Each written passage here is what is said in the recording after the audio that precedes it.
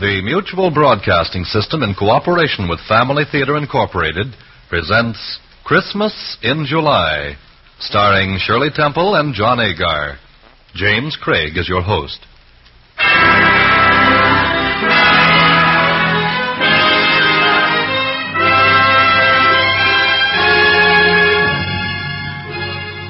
More things are wrought by prayer than this world dreams of.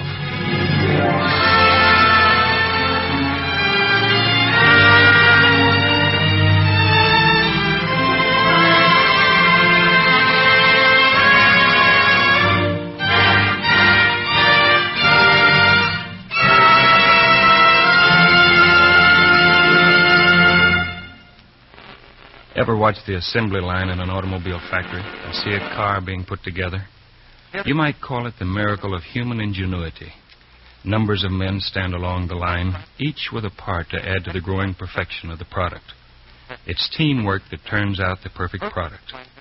Yes, and it's teamwork that makes for success and happiness in a home. All members of the family working together with one another and with God. That's the teamwork of family prayer. And when there's daily remembrance of God in a home, when there's daily family prayer, God is a member of the family. They understand one another. They love each other. And they can do wonderful things together. You'll never know how much help and unity, strength and happiness God can bring into your home until God is a member of your family. Until your family makes family prayer a daily practice.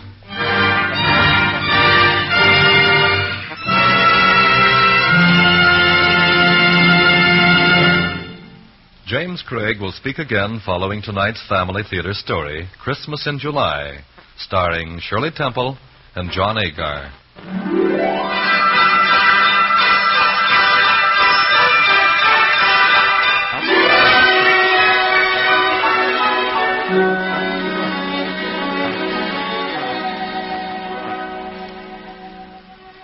At last the day had arrived. I could hardly believe it as I sat motionless in the large audience that overflowed Johnson Memorial Hall. There before me on the stage, the graduation exercises were actually beginning. I saw Glenn in the first row of graduates.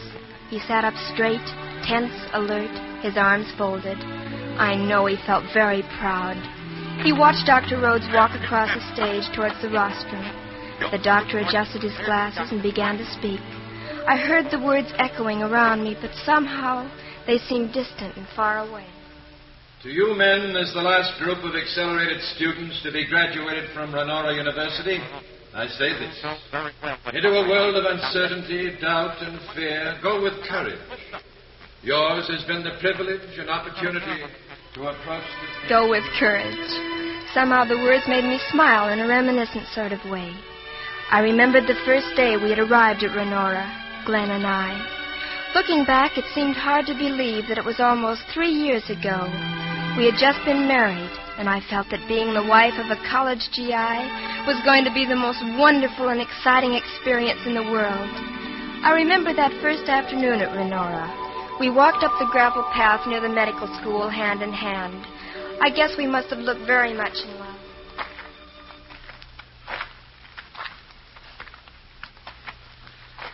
There it is, Sheila. Well, what do you think now? Glenn, it's going to be like we were kids again. Say, you sound like an old woman. Why, you're only... Now, don't you go saying I'm only a kid. You know I'm your wife. Yes, honey, I'm never going to forget it for a moment. Why, Hippocrates and Harvey and all the medical experts in the world will be no distraction to me with you around. Squads, hot! Right, hey! Jim Dugan. Private, sir, 333-56342. Reporting for duty, sir. Dugan. So you're here, too, and still talking GI. Just an echo of the past. Unlike the beautiful lady, sir. My wife, Sheila. This is Jim Dugan, honey. We used to call him the Mad Sack. And no more sirs, Dugan. It's a pleasure, sir. A double pleasure, sir. How you do, Mr. Dugan? The name is Jim. You don't mind if I call you Sheila? I'd love it. You haven't changed a bit. Still up to your old practical jokes? Why, Lieutenant, I was the most misunderstood guy in the Army. Anyway, no more jokes. You see, now I'm a married man, and... Congratulations. Thank you. And what? And I'm trying to settle down. It's difficult? Impossible. Impossible for you, Dugan. For anyone. Well, wait till I show you the greatest piece of mass confusion that was ever brought together in one place at one time. It's our little trailer town, better known as Confusionburg. Right this way, sir. Madam? Dugan? Yes, sir. No more, sir. Yes, sir.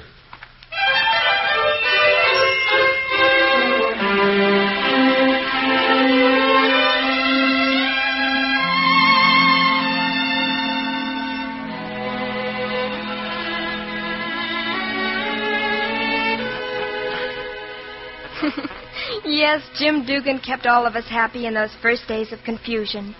And it was a lot of fun getting settled down in our trailer. Ours was number 134, the third on the right side of the street that the fellows had named Baby Avenue. There was a lot of fun about that. I remember the morning, I guess it must have been a couple of months after our arrival. Glenn was nailing up a sign outside our house.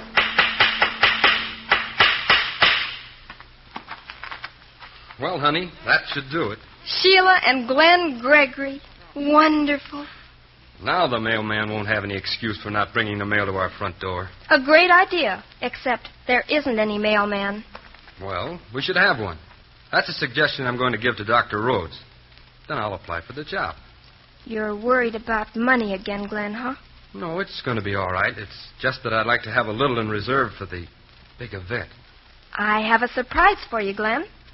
You're full of surprises lately, honey. What is it now? Starting tomorrow, I go to work down at the bookstore for a few hours a day. No, you don't. Oh, please. It's only for a few hours a day, and I don't have anything to do here at the trailer, and... No, it can't be. Why, what will happen when future historians are penning the biography of Dr. Eldridge Gregory? You know they'll say that I rose to success on... No, they'll say Dr. Glenn Eldridge Gregory must have had a wonderful wife. Huh. We sound like we've started the Self-Appreciation Society. But no go with the job, honey. Well, suppose we talk about it later. Hey, look at the time. I'll be late for class. Hey, where are my books? They're right there under the sink where you left them last night, dear. I'll have to hurry. See you later, honey. Hiya, fellas. Dugan, keep away from my wife, you wolf. Well, now there's appreciation for you. Here I am, protecting the motherhood of America. And what does he say? Hello, Jim. Can I borrow a cup of sugar, Sheila? Helen forgot it at the store yesterday, so she spent the last half hour trying to explain the advantages of drinking my coffee black. Now, how do you like that for a wife? You always seem to have a problem, Jim. Don't you realize, Shirley, what it means to drink your coffee without cream when you're used to it? Well, wait a minute. I'll get the sugar. Just a minute. You know... Jim, you better hurry. You've got a class in half an hour. I'll be right with you, honey. I gotta have some coffee if I'm going to be able to stay awake and think. Here you are, Jim. Everything else okay? Just fine, Sheila, thanks. That is, of course, well, everything except this study business. It's still kind of tough trying to get down to books again. Oh, you'll get it all right. Yeah, sure. Anyway, it's a simple formula here. Get it or get out. Well, I'll see you later, Shirley. Glenn and I are going to fix up a community shower this afternoon. So long for now, Jim.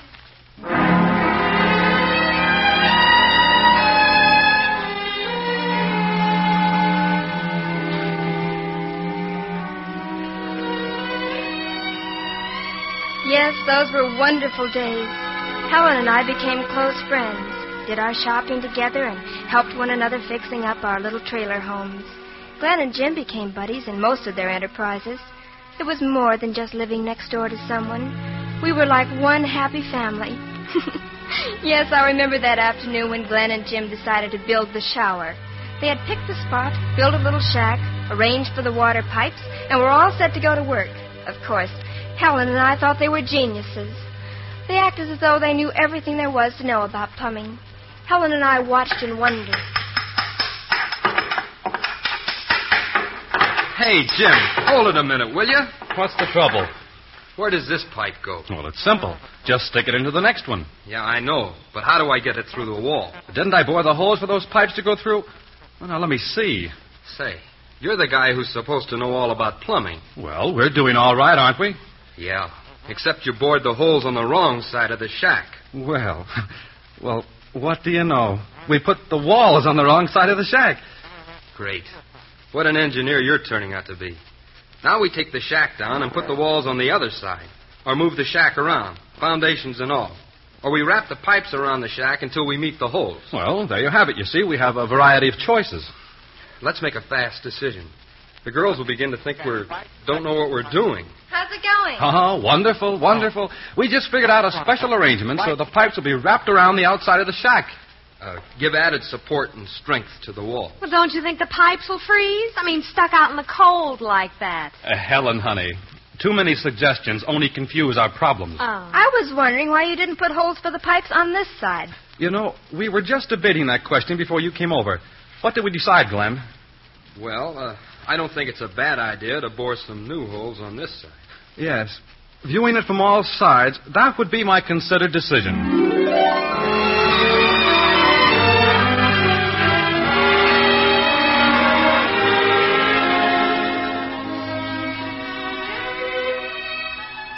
As I sat in the auditorium and watched the graduation exercises that afternoon, it seemed strange then that in these early days I hadn't realized the problems we were going through. Yes, and Glenn's difficulties in getting adjusted. It was doubly difficult for him, making a home and getting into the swing of study. But Glenn always seemed so able to take things in stride. And then suddenly, things began to happen so fast, I guess I really didn't have time to think.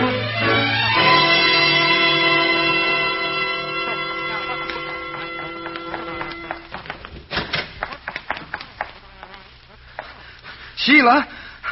Oh, Sheila, honey, how are you? Wonderful, Glenn. Wonderful. Helen was with me all the time. You see, there's an advantage in having been an Army nurse. Only we didn't have problems of this kind in the Army. Well, someday I'll be Dr. Glenn Gregory, and they won't keep me running around in circles in a waiting room. Oh, yes, they will, if I have anything to say about it. If Jim were here, he'd have an answer for that. You know, a wife's confidence in her husband, Sheila. Well, Dr. Gregory, you can go to work, taking care of the baby. But don't try any new theories. I want our baby to have a good old-fashioned upbringing. He's got to have the best that any baby ever had. He should, with about 100 mothers to take care of him.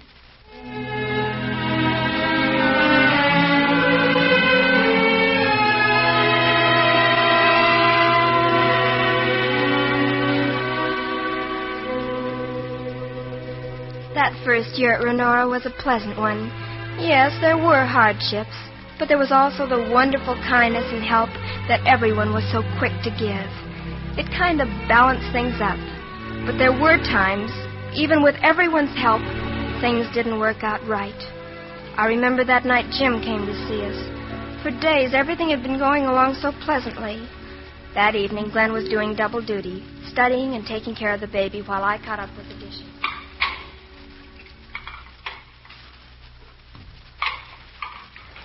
The vermiform appendix, like the thymus in man, perhaps useful in its embryological development, atrophies. This is... He's asleep. You know, honey, someday he's going to grow up to be a great student like his dad. Just read him a medical book and he'll fall sound asleep. Anyway, you'll have a story worth telling the next generation. Probably it'll start. I went to college when I was 5 days old. And I was rocked in a cradle made out of orange crates. I spent my first few years in a trailer. My father read me medical books from the age of 1, but I sometimes found it difficult to know what he was talking about. Well, you can never tell. He may be a child prodigy, and at the age of 3, suddenly start to remember all he's forgotten from these evening lectures. Here, I'll help you with the dishes, honey, now that Junior's asleep. No, Glenn, you get to your study. You know, sometimes I wonder how with your mailman job and all the things you do around here, you can ever get time for all your study. Hi, folks. Mind if I come in? Hey, take it easy, Jim. Don't let it slam. He's asleep. Okay. Say, kids, Helen and I have decided to take a vacation. A what? Well, you see, it's a question of making up my mind to walk out before I flunk out or... Well, that's the story. So we decided that maybe I wasn't cut out for books anyway. I got a good job coming up now, so I thought I'd get up before it was too late. You mean you're leaving just like that? Where's Helen? She went into town. She'll be back soon. I thought I'd just come over and tell you the news while she's away. You're not going to quit on everything as easy as that, Jim. No, I'm not quitting. You see, for me it's been a doubtful deal. I'd like to give Helen a decent home and, well, with a youngster coming along, a right place to live. I don't need a college degree to do that, so I... Yeah, I see what you mean. Tell you what I'll do. I think I'll holler when Helen comes back from town. By the way, why don't you two come over for a while? We're having some of the gang in. Yeah, we'll drop over for a minute later, Jim.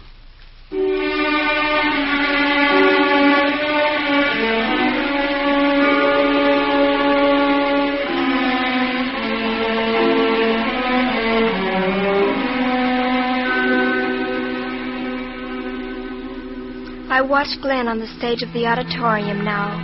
He had the same strong, determined look, a look of decision, that I saw the night when Jim and Helen left.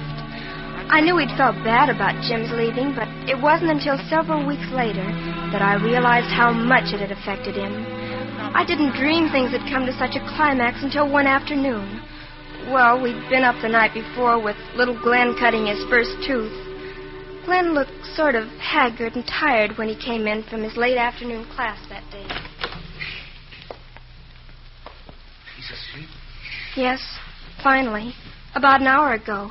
And I've been moving around like a mouse ever since. Well, all I can say is that he's got the best of it. Stay awake howling all night and sleep all day. A great system if you can do it. You look tired, Glenn. Why don't you lie down and rest for a while? There's a philosophy exam coming up tomorrow. I got to sweat it out for a few hours tonight. Haven't done anything on the stuff yet. Oh, relax for a half hour before you start studying. You've been going at it too hard lately. I'll fix up a snack. Thanks, honey. You know, I don't mind biology, physiology, anatomy, and all the other stuff, but this philosophy junk throws me. I don't see why they got to stick that into a course. Well, maybe a good doctor has to be part philosopher. Yeah. But what do I care if Aristotle and Aquinas can't prove that spiritual beings exist? What? Oh, forget it. You're tired, Glenn.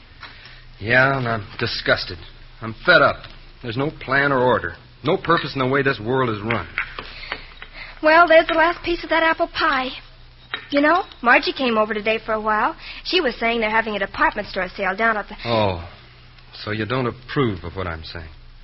I don't understand it. I only wish I could do something, say something to help you, but I can't. Well, that's it. There's no purpose in this whole business. It doesn't add up to anything, make any sense. There's no end to it. We're just a lot of helpless people tossed around by chance, and there's nothing... Glenn. Well, there's nothing we can do about it. Glenn, I don't know anything about philosophy and psychology, and I don't know all the things you do, but I know there's a good and kind and merciful providence watching over us. Well, maybe it makes you happy to feel that way. Glenn, what you've been thinking can't be right, because, well, all it does is make you miserable. It isn't the hardship or sufferings that make you miserable. It's the way you think. It changes you, your belief and faith in yourself, in everybody, in everything. Well, that can't be right. Why, if everybody thought that way, it would ruin whatever's worthwhile. Why, everything would come to a dead standstill. That can't be right. You know, you should go into that philosophy course and... Don't tease me, Glenn. I really mean it. I know you do. And see, even little Gran agrees with you.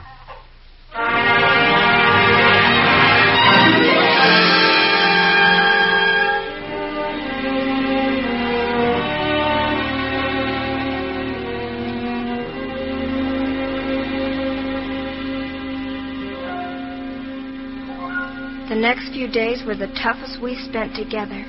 For the first time, there was tension between us.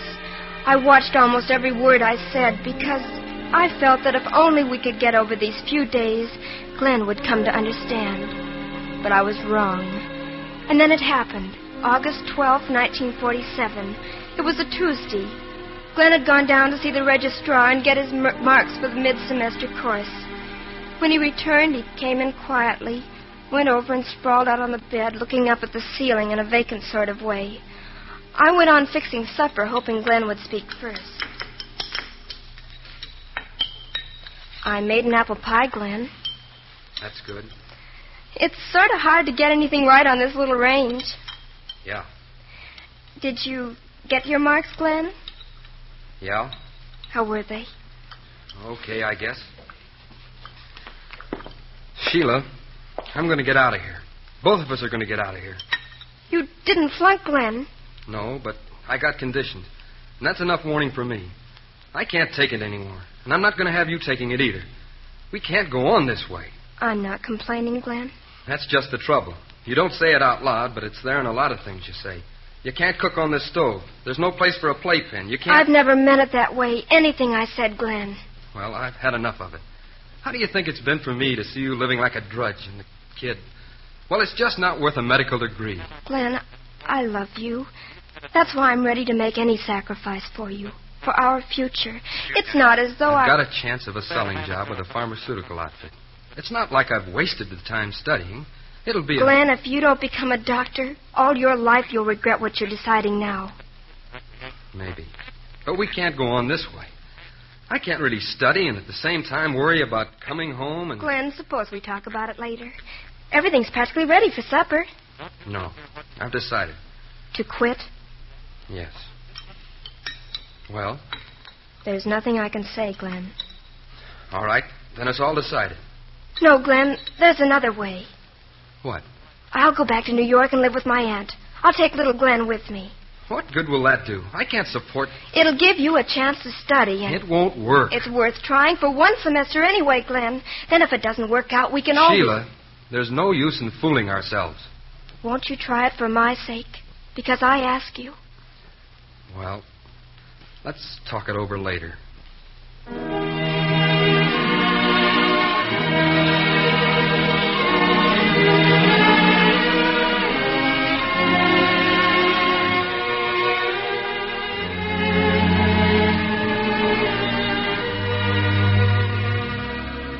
It seemed strange as I sat in the auditorium and listened to Dr. Rhodes announcing the names of the graduates. My mind seemed to go back to little incidents I'd almost forgotten until that moment, like the way the baby reached out his hand when Glenn said goodbye to us at the train. The memory of it came back now with a feeling of dull pain. The memory of those months away from Glenn. The innumerable letters I wrote, and then the quickening pace of events when I had arranged to spend the Christmas holidays with him. He had to do research work on the campus and couldn't get away, so I'd go to him. Meeting him again, it seemed like it had been years since we'd seen one another, and I didn't mind just sitting quietly beside him while he worked. He was cramming for some finals, so on Christmas Day, after we came home from church, Glenn settled down at his books.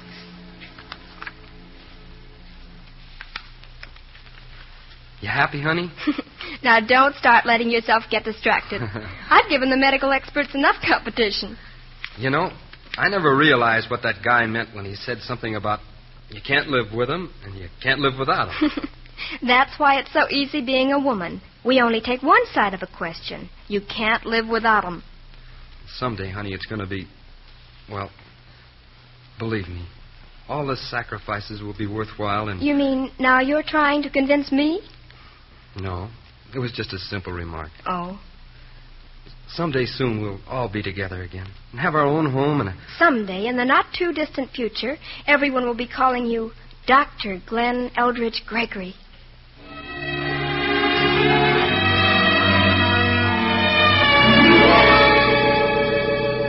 Dr. Glenn Eldridge Gregory.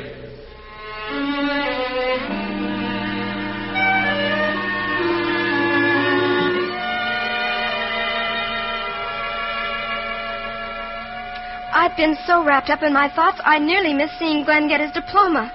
I suddenly realized he was walking across the platform. There was a smile on his lips as he walked down from the stage. I could hardly wait for the exercises to finish until I could get to him.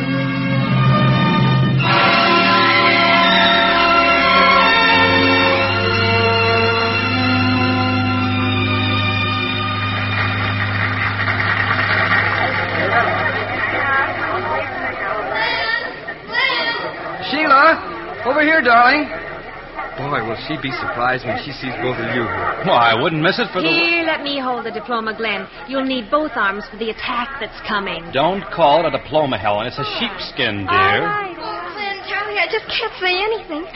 Jim Dugan, Helen, you're here, too. Why, we wouldn't miss it for... Congratulations, Sheila.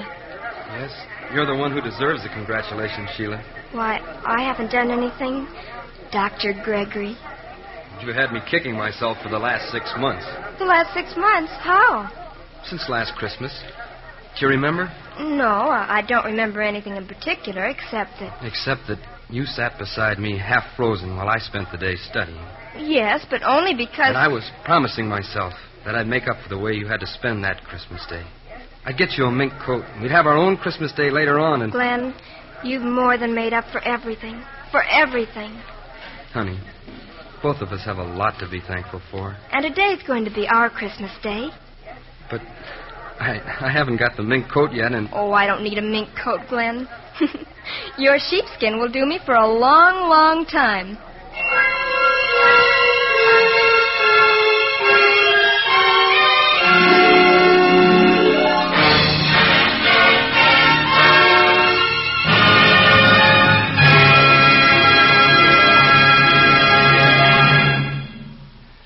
This is James Craig again. You know, listening to tonight's play reminded me of the adage, love makes all things possible. Well, maybe that covers a lot of ground, but there's the center of truth in it, because love is the art of giving, and love of God is the art of giving generously and unselfishly.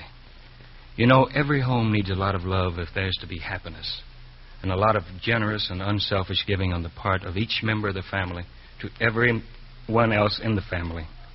That's why every home needs God if there's to be true and lasting happiness. And when a family has the daily remembrance of God by the practice of daily family prayer, a new spirit of love and understanding and peace comes into a home. God is love. Love is the foundation of a home. That's why the family that is close to God by daily family prayer will never break up by quarreling and misunderstanding. Yes, the family that prays together stays together.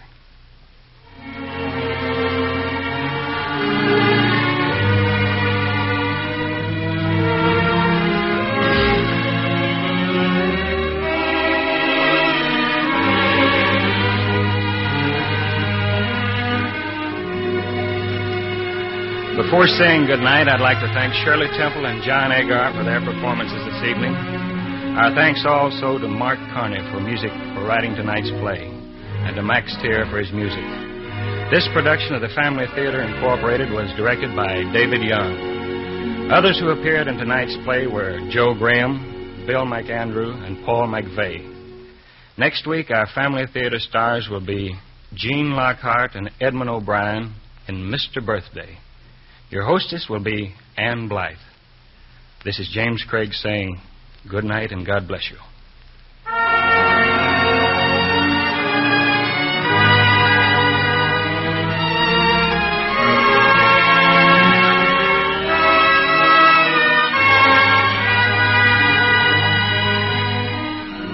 This series of the Family Theater broadcasts is made possible by the thousands of you who felt the need for this kind of program, and by the Mutual Broadcasting System, which has responded to this need. Be with us next week at the same time when our Family Theater stars will be Gene Lockhart and Edmund O'Brien, with Ann Blythe as hostess. Merrill Ross speaking.